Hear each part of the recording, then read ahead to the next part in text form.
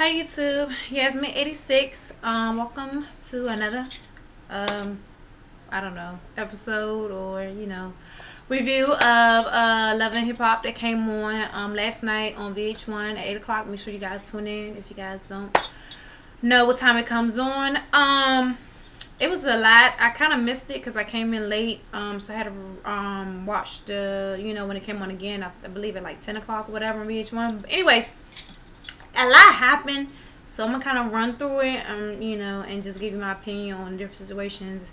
First, it started out with Jocelyn, and she had a photo shoot, and it looked real cheap. I don't know where they was like in the studio, and the photographer was taking pictures of Jocelyn at the studio and whatnot. And she had like this crinkly weave, whatever, and I don't know what the heck she had on. I guess it was supposed to be like, she's from the islands or whatever. Some island outfit, but it's like something that maybe Nicki Minaj will wear, but the cheap version of it, whatever costume it's supposed to be. But anyway, basically Stevie J, he comes in and he's like, I need to talk to you, Mimi, and whatever. I'm sorry, Mimi, Jocelyn, and she's like, he was talking about her outfit, like, well, what do you have on, blah blah blah, wardrobe and all this stuff. So then he was like, well, let me talk to you what I really want to talk to you about. And she was like, well, what? What do you want, Stevie? What do you want, Stevan? And he was like, well, why have you been texting Mimi or whatever? And she was like, yeah, because I don't like that bitch. You know what I'm saying? Customer around with it. She was like, I don't like her. And Jocelyn was like, well, me and Stevie's supposed to be together, but whenever we together, Mimi's always calling him on the phone, blowing up his phone, talking about, I can't stand that Jocelyn girl, whatever, blah blah, going in on her. So she said, yeah, I felt like, if you're gonna be saying my name, I have the right to text you and call you whatever I want to say, and say, if I see you, I'm gonna beat your ass, whatever. So, Stevie J is like, you need to be respectful, and that's my baby mama, she has my child, and all that shit. And Josh is basically like, I don't care who she is, whatever. She was like, she said, go be with me, like, I don't really care, we supposed to be in a relationship, I'm tired of you, basically thinking you run things, and you don't. So that was that situation. And then, they had Bucky, Shay, I guess she wants to call her Shay, she goes and she meets with, Mama D at this little restaurant, whatever not. And so she goes, she sit down, and she's like, Mama D's basically like, well, Scrappy told me about him and his relationship with Bucky, how they're supposed to be cool, and now they're supposed to be somewhat dating. So she's like, I need to get to know her. So she's talking to Bucky, and she was like, yeah, basically, my son told me about you and how you guys are friends. And Bucky's like, yeah, we've been friends for a long time, and it's kind of moving beyond that. And Mama D was basically like, I like you. She didn't like Erica. She was like, well, did you know Erica left Scrappy for dead and all that drama? Basically, she was like, if you love a guy, you're not supposed to leave him when he's in his time of need and all this other crap. So then Bucky was like, well, how would Erica know about Scrappy as far as like he need to go to the hospital? Like, was she at his house? And Mama D was like, oh, I don't know. I just know she called at like 4 or 5 in the morning or 6 in the morning saying that he needed to go to the hospital. So she's just like thinking, she's like, oh, well, Scrappy been telling me that him and Erica is nothing there, and that's just his baby mama, but maybe there is more to it. So that was that. And I got a list or whatever because this was a lot going on. Then they have when Mimi talks to Carly about what happened on last week's episode when Carly got into K Michelle. So Carly's like, well, Mimi, we supposed to be girls from LA, whatever. You could have gave me a heads up that K Michelle, was gonna do that. She disliked me or whatnot. And Mimi was like, I didn't know that she disliked you. I didn't know she was gonna go as far as she did. She was like, and then Mimi was like, well, everybody knows that K Michelle felt some type of way about you, Carly. Why are you the only one that doesn't know this? So Carly was like, well, now I can have beef with her because, basically she threw the napkin at her. She felt some type of way about that. So Mimi's like, yeah, y'all have beef, whatever. You need to talk to her about it. So Mimi was saying, Carly, how, the rumor. She was like, I don't know if you heard that Jocelyn got pregnant by Stevie. And so Carly was like, well, so I was right when I, basically told you that they was together. She was like, yeah, you was right, and all this other stuff. So that's that one. Then you have Rashida. She was having like a viewing party, I guess, for her new song and new video, Marry Me. And so her manager, who of course is her husband, he's supposed to be throwing like this get together viewing party, whatever. So she goes and it's not a whole rack of people there, and she's just like, well, what's going on? Ain't nobody really here. So anyway, she goes, she introduces the video, And she's like, well, no, this is my new video, and you know, here it is, and then nothing comes on the screen. So she's like, okay, what's going on? And he's like, oh, that screen doesn't work. They need to turn around and watch these different screens. So she's like, oh, I'm sorry, you know, please just turn around, watch the video, excuse me, premiere on these screens behind you. So she's like real upset. She's just like, you saying you gonna do this big thing for me, have all these people at my viewing party, and nobody's really here. So she feels some type of way about that, which is understandable, because you know, you want everybody to come out, and he's kind of bigging it up, and he's supposed to be our manager, so you want to make sure the right people are there to come and view your video and see you in promotion and whatnot. So I get that. There was a section also, Rashida, she went and she after the whole incident, she went and had talked to K Michelle, which I like K Michelle with the short hair. I just want to side note. But she was basically just saying how, you know, how the business and pleasure mixes with her and her husband, and she just feel like, you know, he promised her things, or he promised her things that he doesn't follow through on, and that maybe she needs to seek management elsewhere outside of him.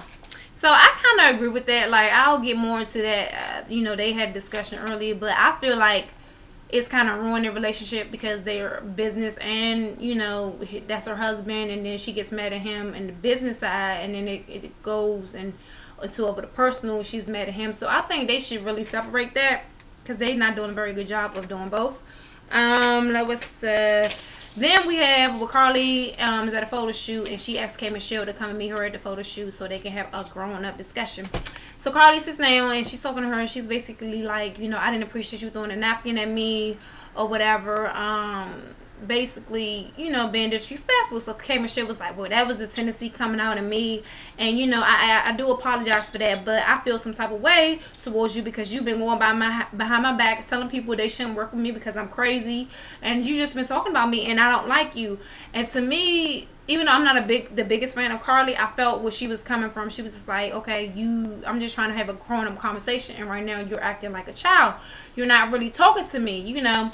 And K Michelle was like, whatever, I do what I want to do. Basically, I've been in this industry, and who are you? Show me your receipts. You know what I'm saying? You are nobody, basically. So Carly was like, I'm done talking to you. Let me get back to my photo shoot. So she has like this pink tight dress on, and she was like, look at you with your lump side deflated booty, right? While she walked away. And then K Michelle walked out. She was like, I like your dress. I was like, K Michelle, a mess. She's one of my favorite actually on the show.